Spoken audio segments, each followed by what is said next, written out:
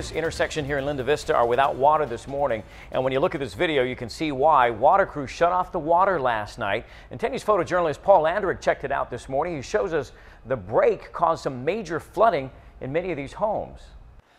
This was the scene around 11:30 last night. This is going to be at the intersection of Osler and Priest. You can see the water department officials here are just showing up, and you can just see all these neighbors out here. This is due to a water main break, some sort of breakage under the ground here where there was construction already being done. You can see the water just absolutely pouring out of the ground.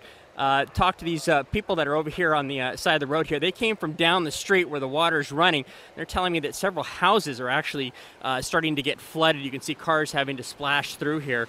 Hopefully the water department will be able to get this shut off from underground and somehow keep more homes from getting flooded than already are. From Linda Vista, Paul Andrick, 10 News.